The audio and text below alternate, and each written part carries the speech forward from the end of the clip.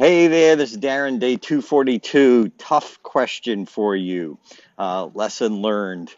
So, when you have a challenge in a relationship or an argument or something doesn't go right, tough question. How did you have a hand in it? What part did you play in it? We're so quick, myself included, to blame the other person, but sometimes we put up with things that we shouldn't, which is training people that it's okay with us instead of shutting them off. So sometimes we didn't call them out on something. We didn't call ourselves out on something. But seriously, tough question. What did you do to create this situation? Think about it.